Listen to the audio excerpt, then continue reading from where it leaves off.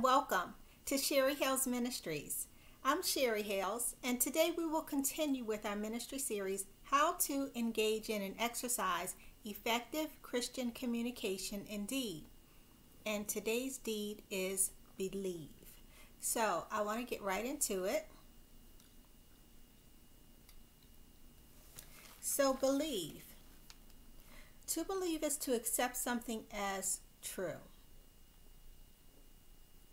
It is to feel sure of the truth. It is to hold on to an opinion. Our focus scripture for this entire series is found in Philemon 6. And Philemon only has one chapter, so it's Philemon 1:6. That the communication of thy faith may become effectual by the acknowledging of every good thing which is in you in Christ Jesus. And that is our focus scripture. That is the scripture that started this whole series. It talks about our faith communicating something. We know that communication is both by word and by deed. So the previous series looked at the words, and then this series is looking at deeds of communication. Words that express a deed as far as our Christian communication that's in the Bible. The question we're keeping in our mind for this entire series: what message does my faith walk communicate? It's not a question to compare, to condemn, or to measure. It's simply a question to remind us our faith does in fact communicate something. In fact, the Bible says we are living epistles. The scripture for this video will be John 4:31-42. So if you want to follow along with me, I'll be reading the King James Version of John 4:31-42. The Bible study participants will also be looking at 1 John 3, chapter 3:18-4:6. So if you would like to follow along in the Bible study, and I invite you to, and we welcome you to follow along with us, what you would do is watch this video and also read 1 John chapter 3, 18-4 to chapter 4, verse 6. You would subscribe to this channel so that you know when the Bible study video is available to view. Once it's available to view, you would watch the Bible study video as well. It will have the same exact title as this series, except at the very beginning of it, it will say Bible study. And at the end of our Bible study, we always engage in discussion. We find that to be a very rich part of the Bible study, because it helps you to think about the topic in a very practical way, to work it out in your own mind, and it starts you thinking about how to apply it in your life. And so that's a very rich part. If you participate with us, you can also participate in the discussion part. You can either write questions for yourself to cause yourself to think about different things that came through your mind when you were listening, and something you want to look into more. Or if you even form a little Bible study in your home, and you guys follow along, and then when you get to the discussion part, you just discuss together. Let's see. So, and you can also visit my website if you want to look at the previous series. They are all on the website, and they're also on YouTube. So you can just look at my channel and look at the videos as well there. If you want to look at my website, it is www.sherryhalesministries.weebly.com. My name is spelled with a Y. And so believe. So this is the overview for believe. So we know that as Christians, our beliefs, the things that we are believing as far as our faith, is based on the Bible, is based on the Word of God. So the Bible teaches us in 2 Timothy 3:16 that all Scripture is given by inspiration of God and it is profitable for doctrine, for reproof, for correction, for instruction in righteousness. And I would actually recommend that you look up those different things that it says that scripture is good for. Just so you start thinking about it in a way where it becomes literal, where it becomes real, where it becomes something that you are going to definitely apply to your life. Because as Christians, we should not just, read the word and just to know it. We should also read it so that we can apply it in our lives. Then Numbers 23:19 says, God is not a man that he should lie, neither the Son of Man that he should repent. Hath he said, and shall he not do it? Or hath he spoken, and shall he not make it good? So I'm reading that just to say the Bible is reliable. What it says, we can believe.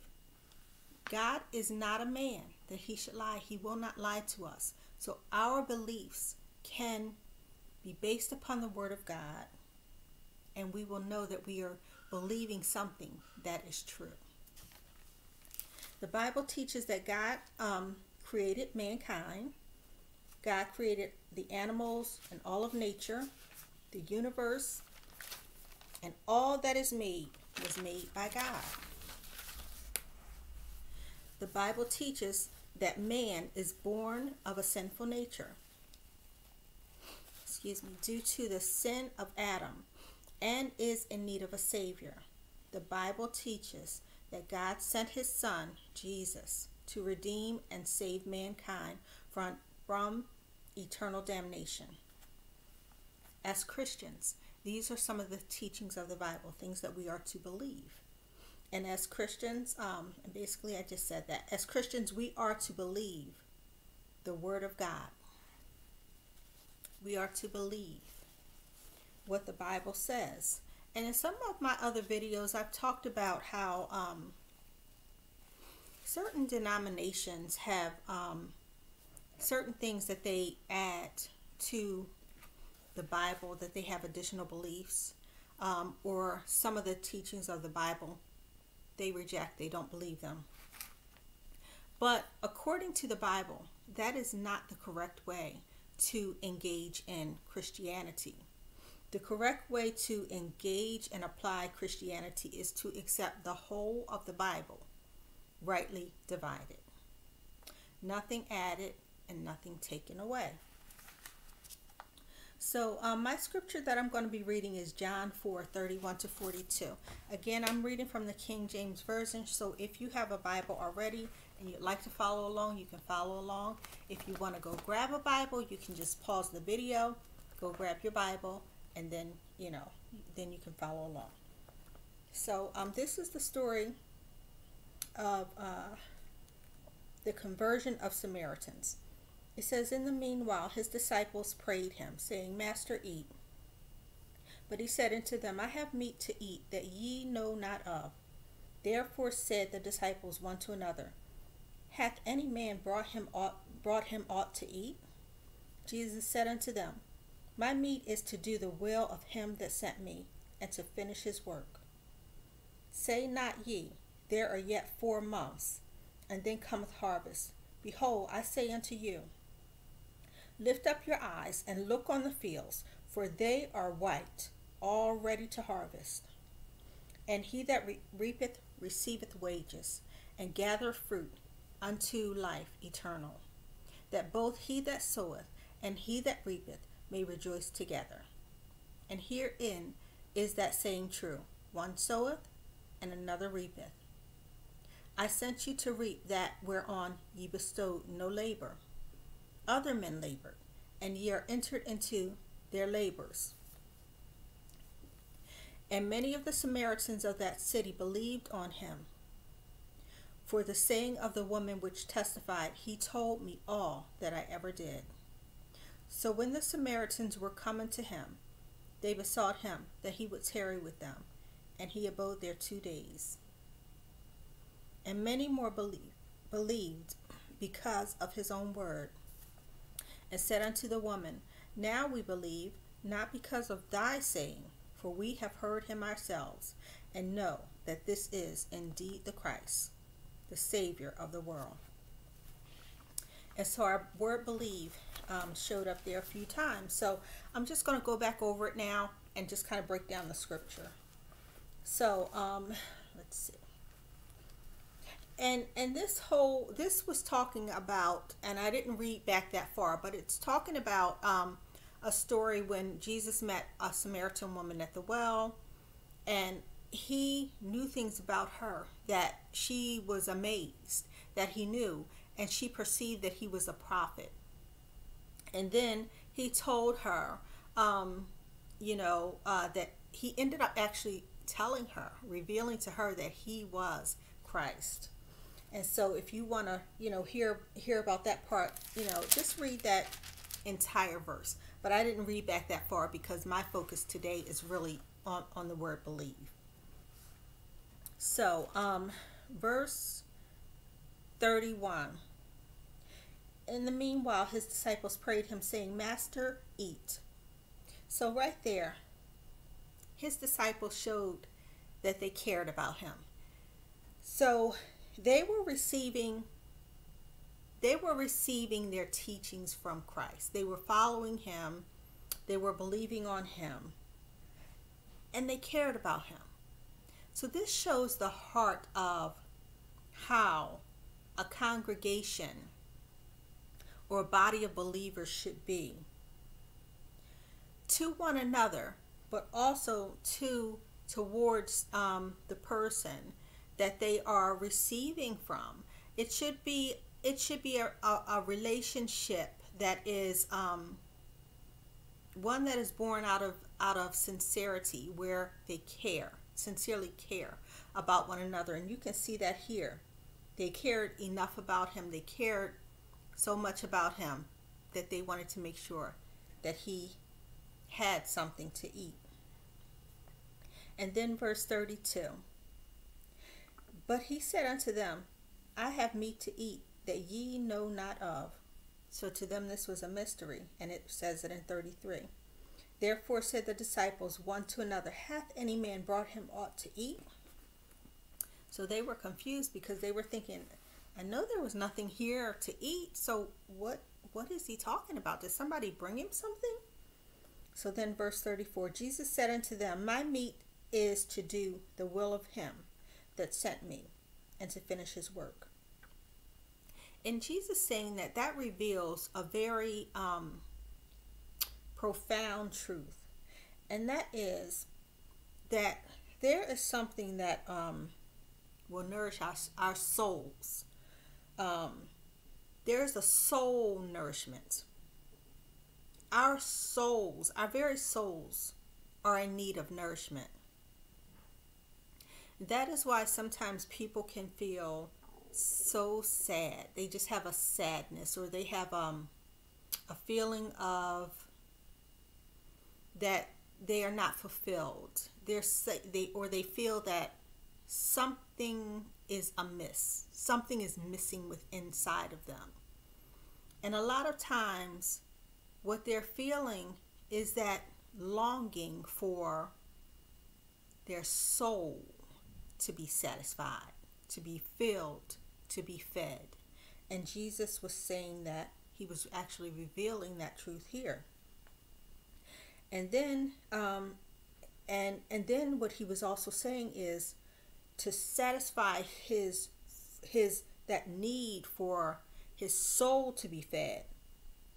What would satisfy that is to do the work of him that sent him.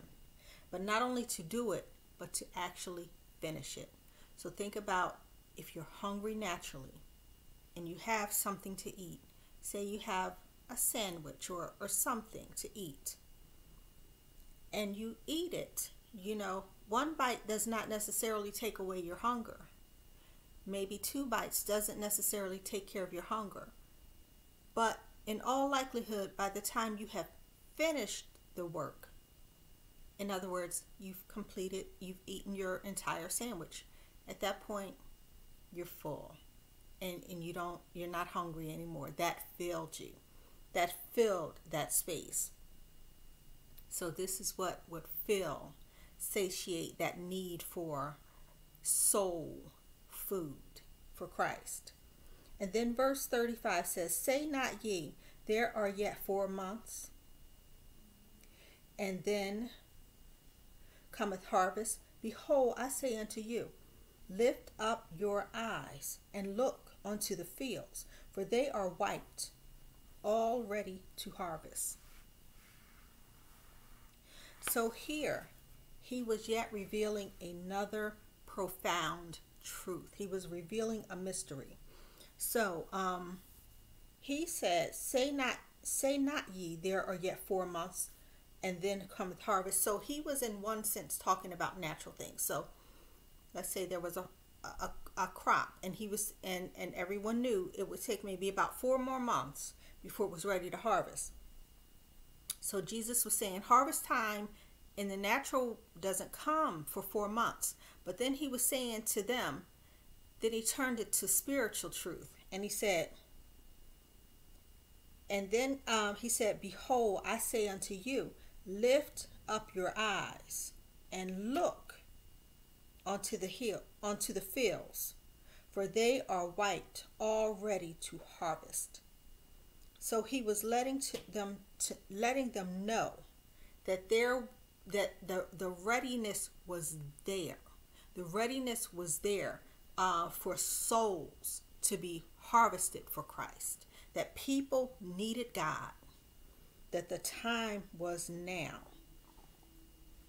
And then I actually looked at when I read that, it made me think about a natural harvest as well. And it made me think about, how do you know when a field is actually ready, when something is really ready to harvest? So I looked, and it said, I looked at different websites, and one of them said, in order to determine if a crop is ready to be harvested, you should monitor the head of the plant. And that was very interesting to me, because Christ is the head. He is actually the head. And so this is saying, in order to know if a crop is ready to be harvested, you should monitor the head. Jesus is the head. And he was there. He was on the scene. He's the head. And it said, you will see that the head starts to form right in the center of the plant. So Christ was forming into becoming the one that would take away the sins of the world, because he was in the process of eating. This is what he was doing. He was doing the will of him that sent him, and he was about to finish the work. He was about to do that and come into the head, the new head of the church. So and then let's see, so Jesus he actually is the head of the church. So before Jesus, think about this. The one that was preparing the souls, to be ready for harvest, was John the Baptist. So I read I saw another website, and it says that a test of readiness for harvest is called nodding. And it said that seed heads will start to nod or bow on the stem when they are ready to harvest. So the seed heads will start to nod or bow. So I just said that John the Baptist was the head. He was the one preparing Christians first for harvest, or the ones that would be Christians. He was preparing everyone to be ready for Christ. So he was the one that was getting the harvest ready. He was the one. And John, and it said that seed heads will start to nod or bow on the stem when they are ready to harvest. Now think about this. So John, he said this. He felt unworthy to baptize Christ. because he knew who Christ was. He didn't feel like he was suitable, yet he submitted or bowed. Just like this says, he bowed. So he submitted, he bowed to fulfill so that the Old Testament would be filled. John was representative of the Old Testament as far as getting the church ready to receive Christ. Because remember, once Christ came, he fulfilled the law. And what he did in fulfilling, he had to be baptized by John the Baptist. He had to do that to fulfill the entire law. Once Jesus fulfilled the entire old law, which John the Baptist was the head, at that time he was the represented head. Okay, so then it says, now I'm gonna go back to this website that I looked at as far as a harvest. It says, so that was one test. It said the first test was called nodding, and that's when the seed heads will start to nod or bow. So I just likened it to how John the Baptist actually nodded or bowed in submission so that he would baptize Jesus. And then it went on to say, and another test is called picking it. And it said, in doing so, the individual seed head, the seed head, is cut off. What happened to John the Baptist's head? It was cut off. In doing so, the individual seed head is cut off. And that's what happened to John the Baptist. His headship was severed. It ended. It had to end. The head is a representative, because even though these things are happening and they are spiritual, but there's also a natural representative of what is going on. John the Baptist's head was literally cut off. He was the head representing the Old Testament. When Jesus came on the scene, that Old Testament had to be severed. And John the Baptist actually lost his head. His head was cut off.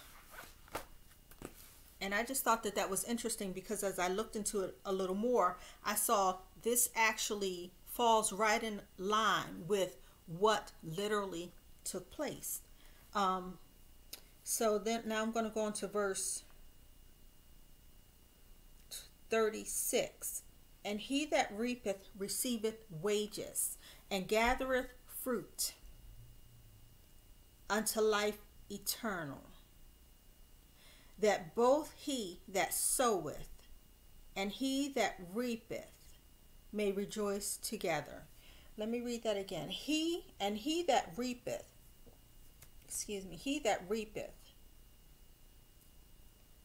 receiveth wages, and gathereth fruit unto life eternal,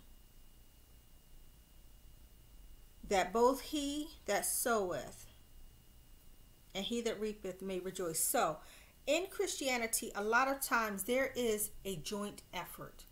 Things have happened in people's lives, those that will be harvested or reaped for Christ, who will become eventually Christians. Seeds have been sown in their lives before they ever accept Christ. This is saying everyone that has planted seeds along the way or has done something. They planted seeds, they watered, they whatever. They did something to help bring that person to Christ. The person may not have, the first time they heard about the message of Christ, they didn't accept God. The second time they didn't accept, maybe they heard about him 50 times before they actually decided to become a Christian. So at that point, when they decide to become a Christian, a lot of times people are in church and a pastor is preaching, and they then give the sinners, call for sinners to come and be, say the sinner's prayer, and so they go. But there were people that sowed all along who helped bring them to that place. And so Christ is talking about that, and he's also saying, and he that reapeth. So the pastor or leaders or ministers, people that are working, doing the work that God called them to do. He that reapeth receiveth wages. Christ is saying that wages, and that's where tithing comes from. That is where giving comes from. It is a biblical principle to give where, to a house of worship, or to when you're being fed. Is not by compulsion, because it says it's from the heart. So you give as the Lord moves upon you to give, but it is a scriptural principle, and He rewards for giving. So when you give to Christ, or you give to where you're receiving the message, or being fed, God always repays, and He always repays in abundance, more than what the person ever gave. And so that's where the principle of tithing and giving comes from. And then verse 37 says, and herein is that saying true, one soweth and another reapeth. And I just kind of explained that. 38, and I sent you to reap that whereon ye bestowed no labor. Other men labored, and ye are entered into their labors. I just explained that as well. Then verse 39, and many of the Samaritans of that city believed. There's our word, believed. On him for the saying of the woman, so which testified, he told me all that I ever did. And so this is the part that I did not read in the scripture. I didn't read about the woman, but that is what caused the Samaritans to believe, because she went back and told them. So a lot of people, times when you are testifying, when you give your testimony, when you start talking about the Lord, it is the things that you say sometimes, and you don't even really always know. But that is what will help bring others to believe.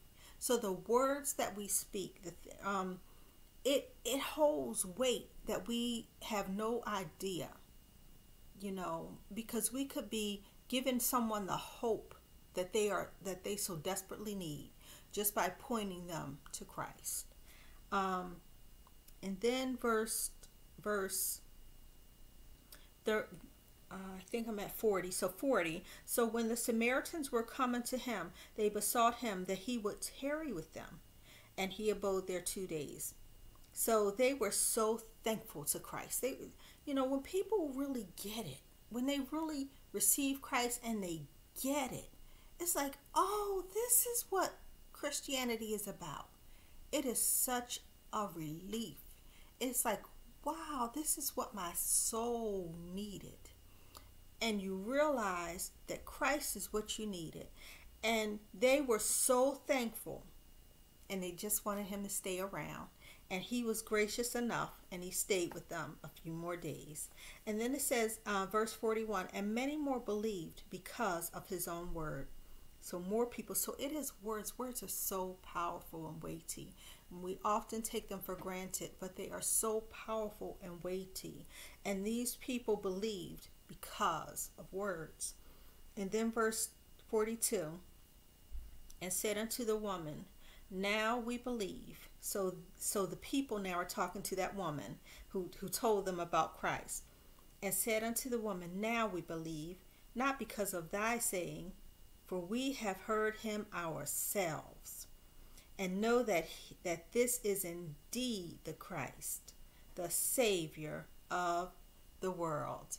And so when you get that for yourself, and the only way you can get that for yourself is to dive into the word yourself. You have to dive into this living water for yourself. And you will someday be able to truly say from your heart,